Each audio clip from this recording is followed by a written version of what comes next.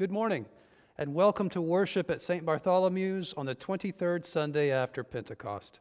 Let us prepare ourselves for worship.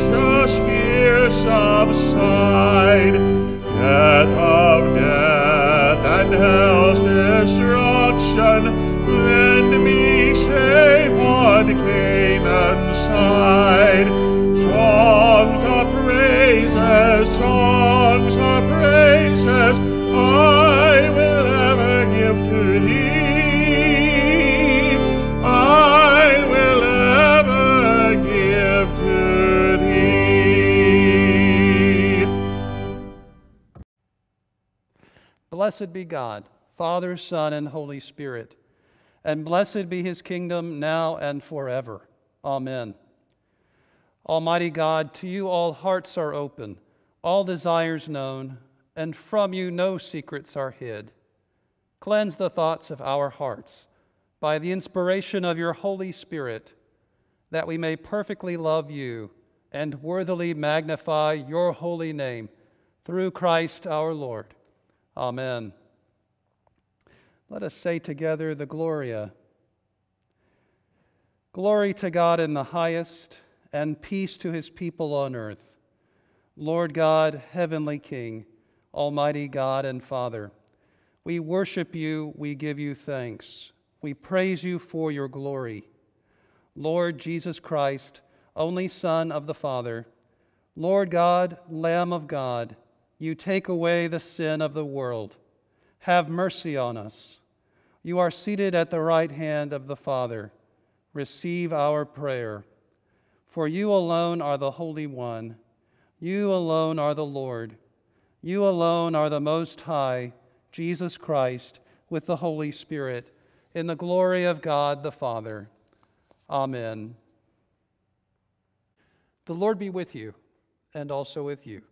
Let us pray.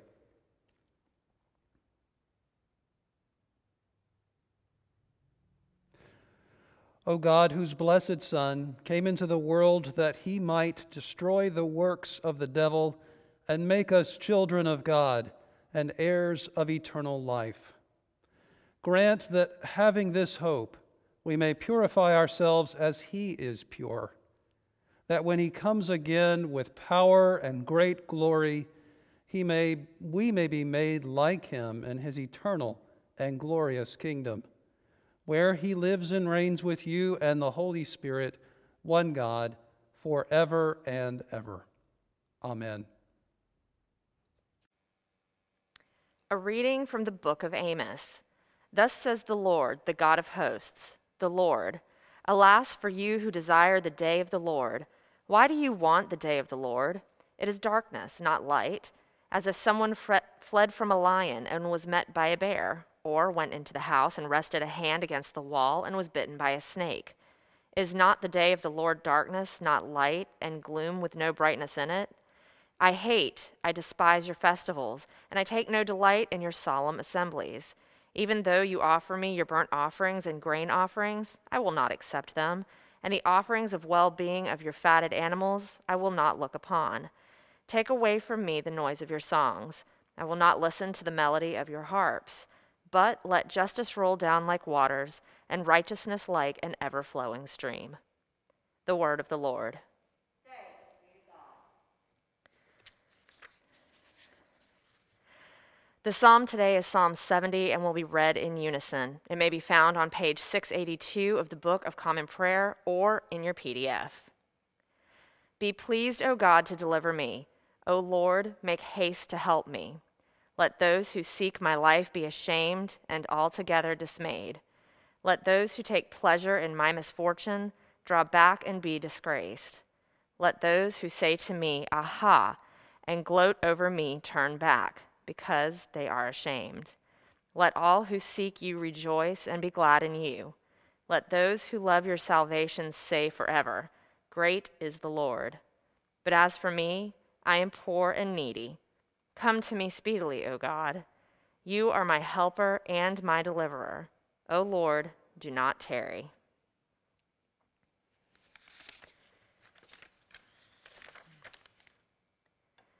A reading from the first letter of Paul to the Thessalonians. We do not want you to be uninformed, brothers and sisters, about those who have died, so that you may not grieve as others do who have no hope. For since we believe that Jesus died and rose again, even so, through Jesus, God will bring with him those who have died. For this we declare to you by the word of the Lord, that we who are alive, who are left until the coming of the Lord, will by no means precede those who have died. For the Lord himself, with a cry of command, with the archangel's call, and with the sound of God's trumpet, will descend from heaven, and the dead in Christ will rise first. Then we who are alive, who are left, will be caught up in the clouds together with them to meet the Lord in the air, and so we will be with the Lord forever. Therefore, encourage one another with these words. The word of the Lord. Thanks be to God.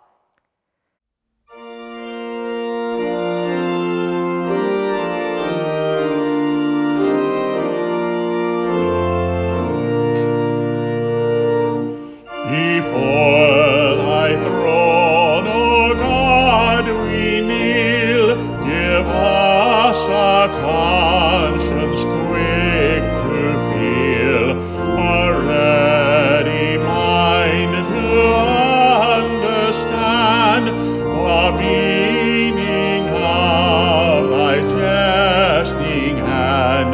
Whate'er the pain and shame may be, bring us, O Father, nearer thee. Search out our hearts and make us true. Help us to give to all their due, from love of gold, from sins which make the heart grow cold.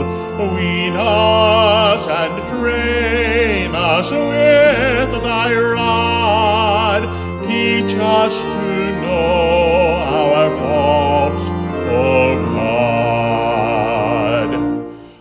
For sins of heedless word and deed, for pride ambitious to succeed, for crafty trade and subtle snare, to catch the simple unaware, for lives bereft of purpose high. Forgive, forgive, O Lord, we cry. Let the fierce fires which burn and try our inmost spirits purify, consume the ill, purge out the shame. O God, be with us in the flame. A newborn people may we rise, more pure, more true, more nobly wise.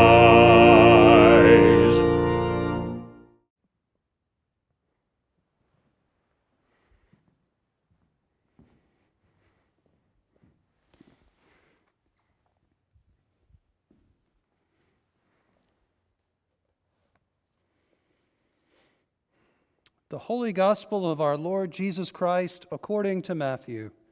Glory to you, Lord Christ. Jesus said, "The kingdom of heaven will be like this. 10 bridesmaids took their lamps and went to meet the bridegroom. 5 of them were foolish, and 5 were wise. When the foolish took their lamps, they took no oil with them. But the wise took flasks of oil with their lamps. As the bridegroom was delayed, all of them became drowsy and slept. But at midnight there was a shout, 'Look, here is the bridegroom. Come out to meet him.' Then all those bridesmaids got up and trimmed their lamps. The foolish said to the wise, 'Give us some of your oil, for our lamps are going out.' But the wise replied, 'No, there will not be enough for you and for us. You had better go to the dealers and buy some for yourselves.' And while they went to buy it, the bridegroom came, and those who were ready went with him into the wedding banquet, and the door was shut. Later, the other bridesmaids came also, saying, 'Lord, Lord, open to us.' But he replied, 'Truly I tell you, I do not know you. Keep awake, therefore, for you know neither the day nor the hour.'" The Gospel of the Lord. Praise to you, Lord Christ.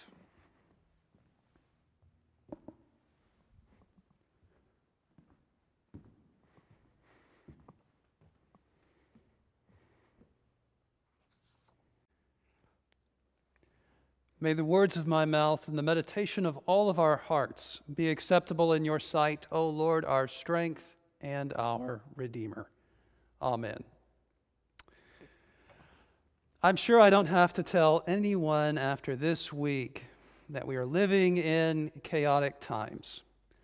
Regardless of how you feel about the outcomes of the local and state and national elections, their drawn-out nature, I imagine, has left most of us feeling pretty unsettled.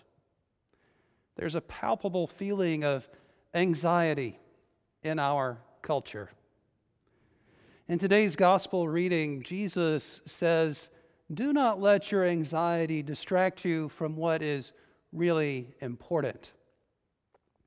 He wants us to know that whatever is going on in the world or in our lives, we need to stay focused on seeking God's kingdom. Things may feel like they are out of control in our lives, because the truth is, things are never fully in our control. Our job is to wait on the Lord and to be faithful by loving God with all our hearts, minds, and souls, and loving our neighbors as ourselves. From our gospel reading for today, keep awake, therefore, for you know neither the day nor the hour. Jesus is talking in that statement at the end of the reading about the time when he will return, at the time of the end of time. And he tells a story about bridesmaids waiting for the bridegroom. The bridegroom is obviously Jesus himself. And Jesus says that we should be like wise bridesmaids who were prepared for when the bridegroom would come back. And we should not be like foolish bridesmaids who are not prepared. The wise bridesmaids are prepared because they have enough oil for their lamps, and so they can go out and meet the bridegroom when he comes and have enough light for their lamps. But the foolish bridesmaids do not bring enough oil, and they beg the wise bridesmaids for some of their oil. But the wise bridesmaids say, no, they cannot give, they don't have enough for themselves and to give some to the others, so the others have to go out and buy more oil. And while they are out, the bridegroom returns. And so it's only the wise bridesmaids who are able to meet him. Jesus is, as I said, talking about the end of time, a time when he will come back. We can imagine the disciples asking Jesus after he tells them this story, when will this be? We can hear the nervousness in their question as they ask Jesus about when these end times will happen. The disciples were living in chaotic times for sure. And it was a constant reality of the people who lived in ancient Israel at this time. Their country was, at that time, occupied by the Romans, and there were always tensions between Israelites and their foreign occupiers. Israel had been occupied for a long time, for several hundred years. Before the Romans, it was the Greeks. And sometimes the oppression was so severe that groups of Israelites rose up against their occupiers to try and throw them off. So, although we may feel like this last week has been chaotic for us, and our times are nothing compared to the types of chaos that people lived in regularly for several hundred years before the time of Christ and his disciples. There have been uprisings and occupations off and on throughout that time. And most of them usually were put down pretty brutally. There was one that's recorded in the book of 1 Maccabees that was successful. It was about 200 years before Christ. And during that time, there was great persecution of the people of Israel by the Emperor Antiochus IV Epiphanes. And he had ordered that the altar in Jerusalem, that a sacrifice be made there to the Greek gods. You can imagine how this would have been so intolerable to the people of Israel at that time. And so the people rise up in what's called the Maccabean Revolt, led by a man whose name was Maccabee. And he was sort of a, if you know the movie Braveheart, he was a bit like William Wallace in that movie, going up against this huge army and nation with a ragtag group of people, and is miraculously successful. It's this event of the Maccabean revolt, a couple of hundred years before Christ, that will be remembered by Jewish people next month in the festival of Hanukkah. But there are tons of these sorts of revolts that happen. And the Maccabean revolt was one unusual one in which they were successful, and for a short time Israel was independent. But then the Romans come and they occupy Israel, and it's a very similar situation to the Greek occupation. The oppression is very high. So we fast forward 200 years, and at this time, it's the time of the early church. We're 10 years or so beyond today's gospel reading. Jesus has been crucified and resurrected, and the church is just getting started after about 10 years since Jesus' resurrection.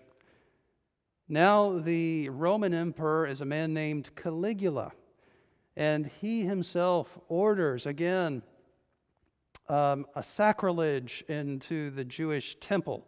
This time it's not a sacrifice of a pig and to the Greek gods, as it had been 200 years earlier. This time it's a statue he's ordering of himself to be erected on the high altar in Jerusalem. Caligula will die. He will actually be assassinated before that statue can be erected, but the offense was already created. The desecration of the temple, again, is going to galvanize people to unrest and to chaos. And in 70 AD, it will finally blow up into a full-blown uprising. So imagine during these chaotic times, Matthew is writing his gospel, and he's remembering this story that Jesus had told his followers. And Matthew remembers Jesus as he tells this story, and he writes it down, and it must have, the people who originally heard Matthew's gospel must have felt at this time when things were so out of control. They must have heard this story and heard that Jesus was calling them to recognize that Christ is greater than anything that the world can bring, no matter how out of control and how chaotic life may feel. In this reading, we see that the Christ is coming back, and so we are called not to make everything right. Christ is coming back. Our job is to be faithful, to focus on following Him, to strive to prepare the way for His reign on earth as it is in heaven, to seek first the kingdom and its righteousness. After Christ had come and lived with us and to save us, and even going so far as to die and be raised for us, for our salvation, Christians began to understand that their lives were no longer just simply buffeted by outside events that they were beyond their control. Now they understood that we as Christians are living in between times, meaning that we are living in the time between when Jesus came the first time and when Jesus is coming again, and His kingdom is fully established. Y'all, that changes everything. We know that we are part of God's plan, even if we do not understand why everything happens the way that it does. We know and are encouraged that we already have the end of the story, which is the victory of the resurrected Christ's return. That is good news for us this morning in what may feel like a chaotic week. that no matter how anxious and chaotic times may seem, we can rest secure in the truth that we are in the in-between time, preparing the way and waiting for Christ's return. No matter if events in the world are joyous to us or deeply disappointing, our job remains the same: to be like the wise bridesmaids who are prepared. We do that by preparing the way for Christ's coming, seeking first His kingdom and its righteousness, and not letting ourselves get distracted and anxious by things that are beyond our control. One thing that is in our control: living faithfully as if Christ is coming back today. That is all that is necessary for today. Amen.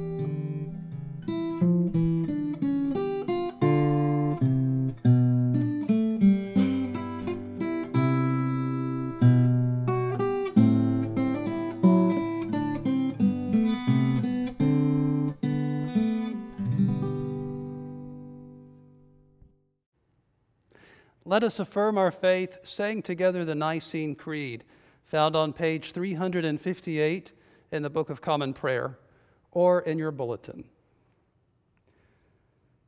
We believe in one God, the Father, the Almighty, maker of heaven and earth, of all that is seen and unseen. We believe in one Lord Jesus Christ, the only Son of God, eternally begotten of the Father, God from God, light from light, true God from true God, begotten, not made, of one being with the Father. Through Him all things were made. For us and for our salvation, He came down from heaven. By the power of the Holy Spirit, He became incarnate from the Virgin Mary and was made man. For our sake He was crucified under Pontius Pilate. He suffered death and was buried. On the third day He rose again, in accordance with the Scriptures. He ascended into heaven and is seated at the right hand of the Father. He will come again in glory to judge the living and the dead, and His kingdom will have no end. We believe in the Holy Spirit, the Lord, the giver of life, who proceeds from the Father and the Son. With the Father and the Son He is worshiped and glorified. He has spoken through the prophets. We believe in one holy Catholic and Apostolic Church. We acknowledge one baptism for the forgiveness of sins. We look for the resurrection of the dead and the life of the world to come. Amen. The prayers of the people are Form 3, found on page 387 of the Book of Common Prayer, or your bulletin. Father, we pray for your holy Catholic Church, that we all may be one. Grant that every member of the Church may truly and humbly serve you, that your name may be glorified by all people. We pray for all bishops, priests, and deacons, that they may be faithful ministers of your word and sacraments. We pray for all who govern and hold authority in the nations of the world, that there may be justice and peace on the earth. Give us grace to do your will in all that we undertake, that our works may find favor in your sight. Have compassion on those who suffer from any grief or trouble, that they may be delivered from their distress. Give to the departed eternal rest, Let light perpetual shine upon them. We praise you for your saints who have entered into joy. May we also come to share in your heavenly kingdom. Let us pray for our own needs and those of others.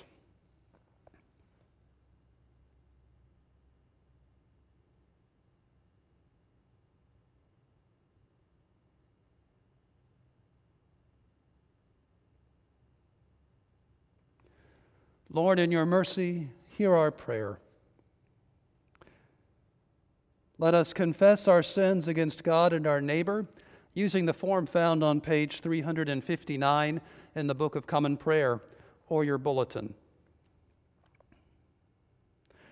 Most merciful God, we confess that we have sinned against you in thought, word, and deed, by what we have done and by what we have left undone.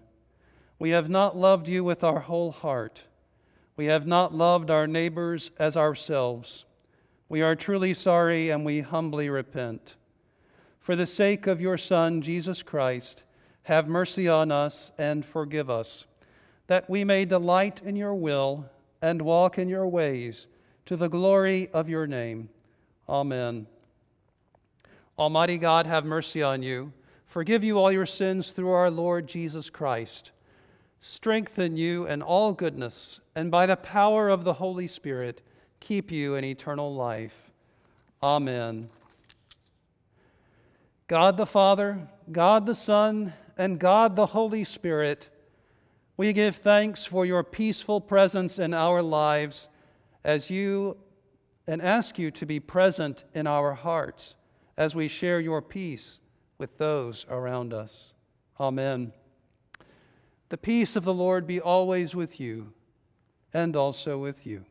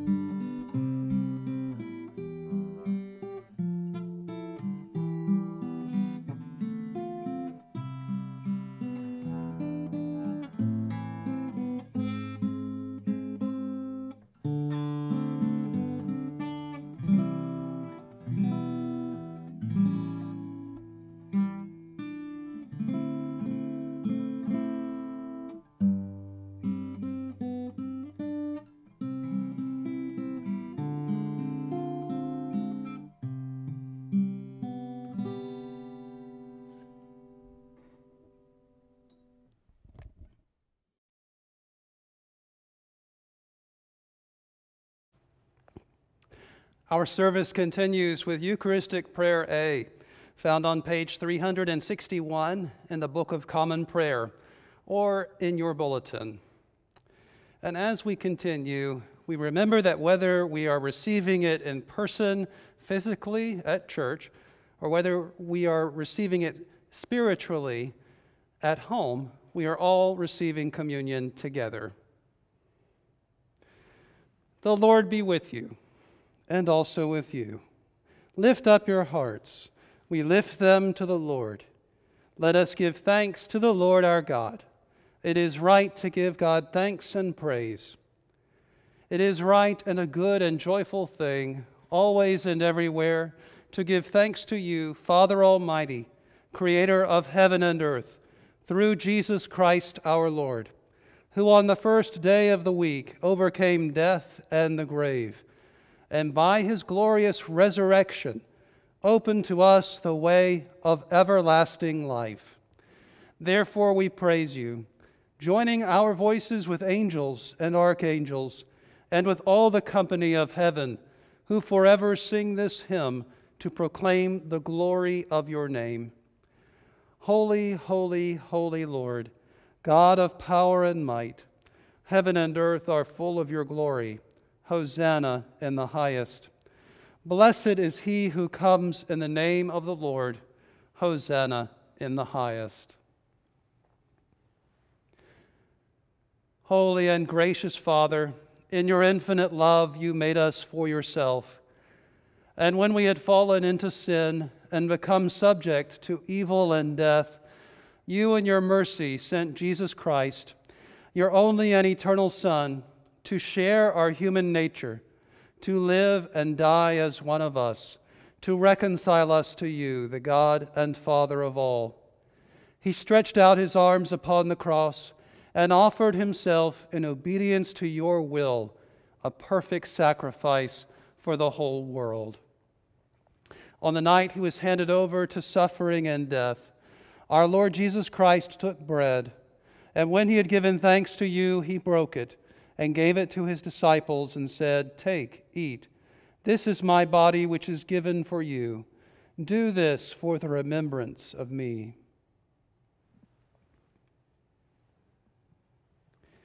After supper, he took the cup of wine, and when he had given thanks, he gave it to them and said, "Drink this, all of you. This is my blood of the new covenant, which is shed for you and for many, for the forgiveness of sins. Whenever you drink it, do this for the remembrance of me."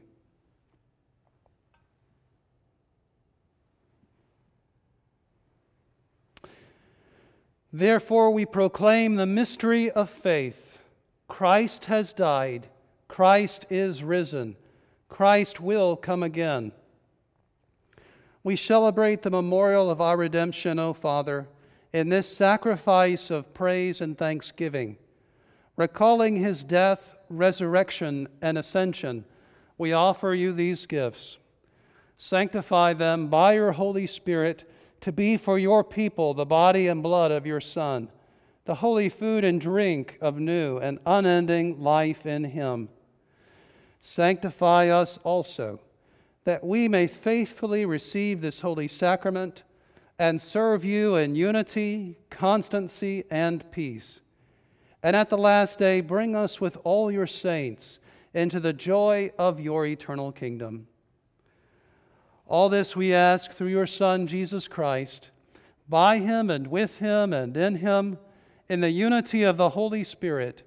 All honor and glory is yours, Almighty Father, now and forever. Amen.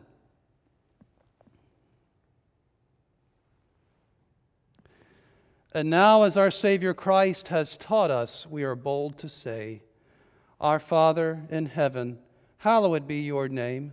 Your kingdom come, your will be done, on earth as in heaven. Give us today our daily bread. Forgive us our sins, as we forgive those who sin against us. Save us from the time of trial, and deliver us from evil. For the kingdom, the power, and the glory are yours, now and forever. Amen.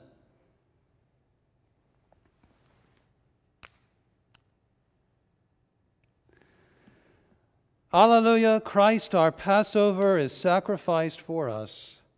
Therefore, let us keep the feast. Alleluia. The gifts of God for the people of God.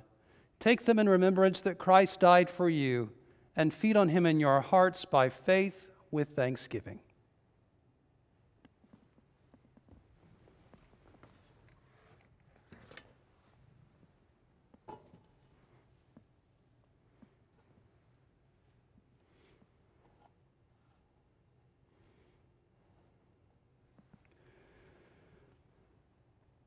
Let us continue with the post-communion prayer found in your bulletin. Eternal God, Heavenly Father, you have graciously accepted us as living members of your Son, our Savior, Jesus Christ, and you have fed us with spiritual food in the sacrament of his body and blood. Send us now into the world in peace, and grant us strength and courage to love and serve you with gladness and singleness of heart, through Christ our Lord. Amen. God, our Creator and Healer, may the boldness of your Spirit transform us. May the gentleness of your Spirit lead us. May the gifts of your Spirit be our goal and our strength now and always.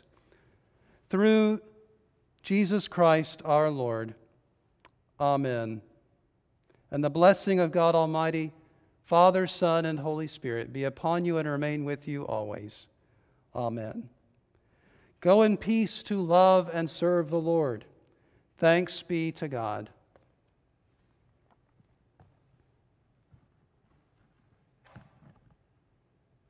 The body of Christ, the bread of heaven. The blood of Christ, the cup of salvation.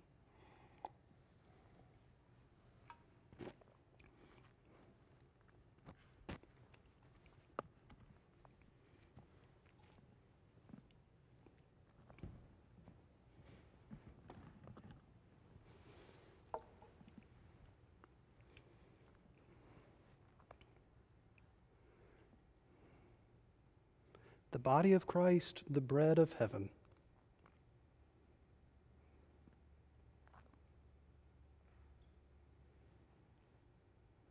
The body of Christ, the bread of heaven.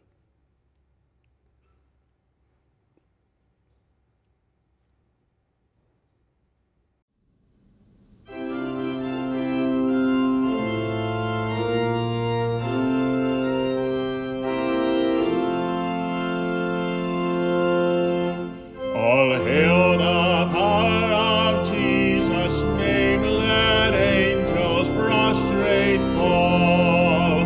Bring forth the royal diadem, and crown him Lord of all.